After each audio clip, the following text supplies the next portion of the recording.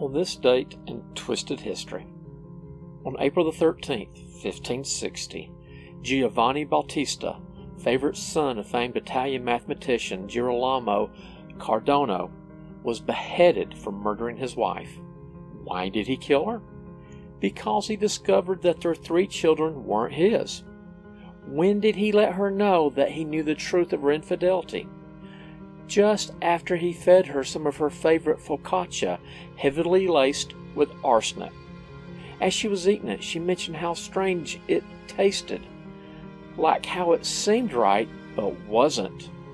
He replied, "Like your 3 children?"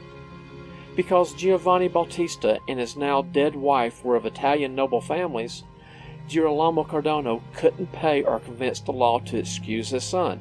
So, he was executed on April the 13th, 1560. It's a shame divorces weren't easier to get back then, because 2 people might have survived.